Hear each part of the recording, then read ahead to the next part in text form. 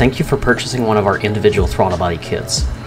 If you've ordered the complete kit, we ship them completely assembled for your convenience, and you can skip ahead to the manifold assembly installation portion of this video. Although we do advise that you watch this video in its entirety to make sure you understand why we did things a certain way, as well as how we assemble them. In case you ever disassemble your kit, you will know exactly how to put it back together properly. If you follow our instructions, you won't have any binding or fuel leak issues, but if you don't pay attention, there is a potential to do something wrong. The fuel rail we supply is a nice one-piece billet aluminum rail by Palmet, and we supply genuine Bosch EV6 injectors in our kits. Our kits also feature a Kameari heat shield and a throttle cable design rather than the traditional linkage. The very first throttle body to install, which is the left-hand throttle body, will have your throttle position sensor attached to it. The underside of the throttle bodies have O-ring seals that seal against the face of the intake manifold. Make sure to get these seated completely in the O-ring grooves before install so you don't pinch them and create a vacuum leak.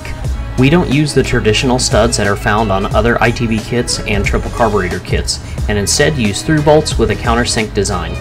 We did this for a couple of reasons, one being accessibility to all the fasteners when installed in frame, and the other reason was cost, due to these fasteners being widely available.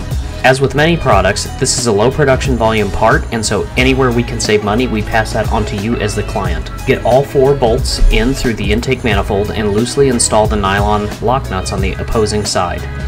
You won't need to tighten these just yet, leave them loose until after you install the fuel rail.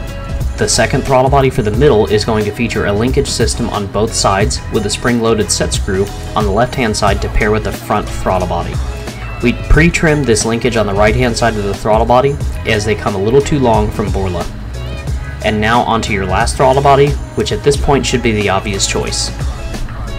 Once you get all of your throttle bodies attached to your intake manifold, the next step is going to be getting them aligned properly with the fuel rail. You can see the fuel rail is machined with notches to locate into the throttle bodies. This will be how the whole assembly gets centered. You will need to install all 6 of your fuel injectors and the rail. Lubricate both O-rings on your fuel injector with some wheel bearing grease or equivalent. You can even use some WD-40 or engine oil. The Palmet fuel rail comes with some small billet aluminum locating rings.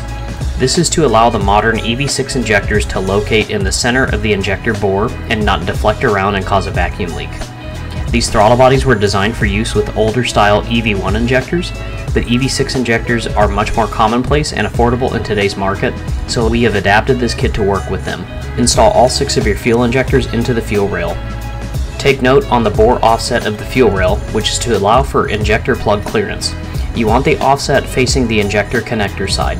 The adapter ring drops right onto the injector, past the sealing O-ring, and sits flat against the injector body. Now locate the fuel injector and rail assembly into all 6 injector bores, taking care not to bind it up. Carefully seat each injector and locating ring into place until it drops into the injector bores. Once the rail is completely dropped in, you can install all of your fuel rail retention bolts and tighten them down. We advise using red Loctite on all fasteners for good measure to keep the fasteners from vibrating loose in high RPM operation. After you have tightened the fuel rail down, you can now tighten all of your throttle body fasteners. Next is the heat shield. This will really only apply to you if you bought the complete kit from us, as this will serve as a good reference point if you tear everything down and have to reassemble it. The heat shield is held on by L brackets at the front and rear throttle bodies and also serves as the throttle cable bracket. The throttle linkage attaches in between the middle and right-hand throttle bodies at the linkage shown here. Once you have all throttles attached, make sure the adjoining screws are all attached.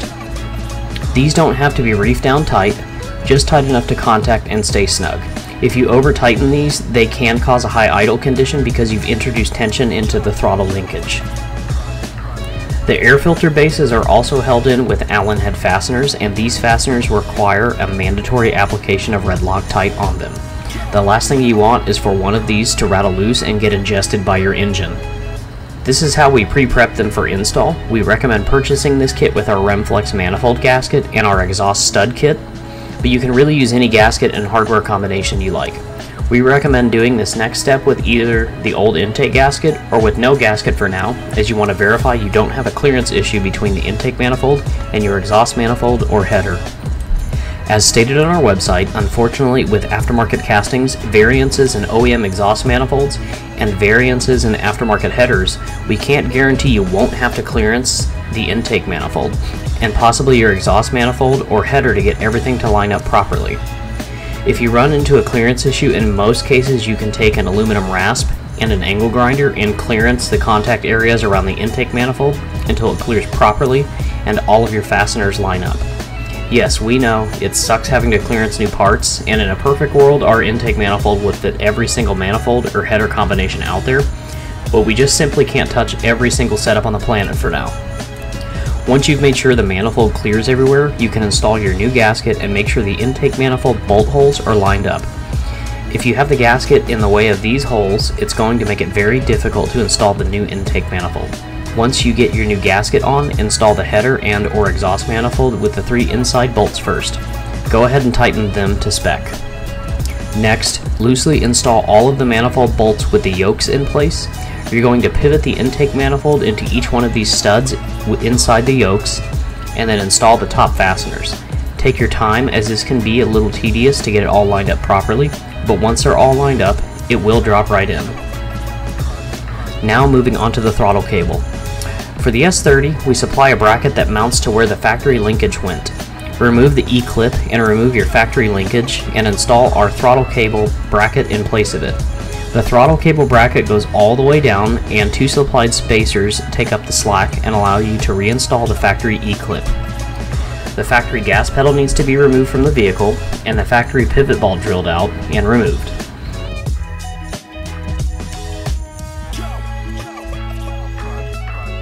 Once you've completed this step, the gas pedal will have a hole that you can install the cable through bolt into. Install the through bolt, but don't tighten it all the way down just yet. Reinstall the gas pedal, and then fish the throttle cable through the firewall and feed it through the insert you just installed in the gas pedal. Pull all of the slack through and trim it down to where it will slip into the capture lug and tighten down with the Allen key. Take care not to trim too much, as you'll have to order another cable if you trim it too short. Make sure you get it good and tight so the throttle cable doesn't slip and leave you stranded. Do one final check to make sure you get full open and full close out of the throttle cable. There is some degree of adjustment here at the throttle cable bracket on the firewall. At this point you're pretty much done with the install, other than going over everything one last time to make sure everything is tight or adjusted. You can now move on to tuning this new setup. We're not going to cover tuning in this video, as we will be making a separate video covering our Megasquirt kits and utilizing the Alpha N tuning strategy. As always, thanks for watching, and don't forget to hit that like button, comment, and let us know what you liked about this video, what you didn't like, and hit the subscribe button.